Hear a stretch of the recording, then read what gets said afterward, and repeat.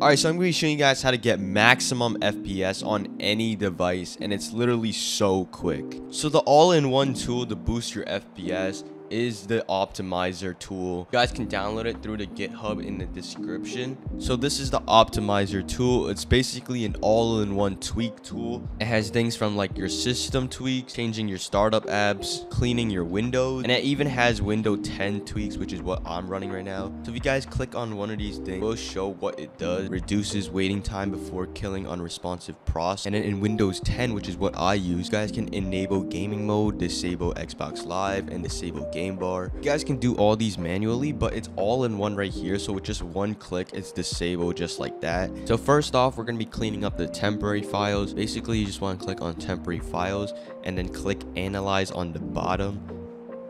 You guys will see all these random files over here taking up this much space, and all you have to do is just click clean. That's it. Those files are taking up space in your PC, making your performance go down. Next, in general, you guys obviously want to click on optimize performance. That's like the biggest thing, and that should be all for the optimizer. Now there's also another all-in-one tool. You guys go on the bottom and search up PowerShell.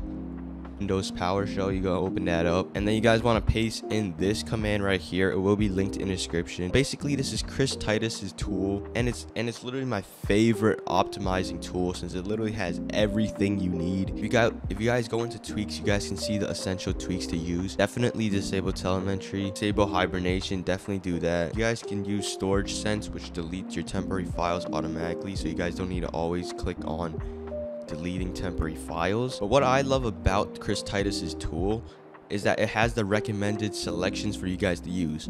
So if you're on laptop, you click on laptop and it shows all the tweaks that it should use. And if you guys want to use minimal optimizations, it also shows you guys all the tweaks. Wouldn't give you too much FPS boost. And then there's the desktop tweak, and after that you guys can click run and it should run the tweaks, and literally just like that, in less than a minute, you guys can boost your FPS since these tweaks are so convenient and it actually works.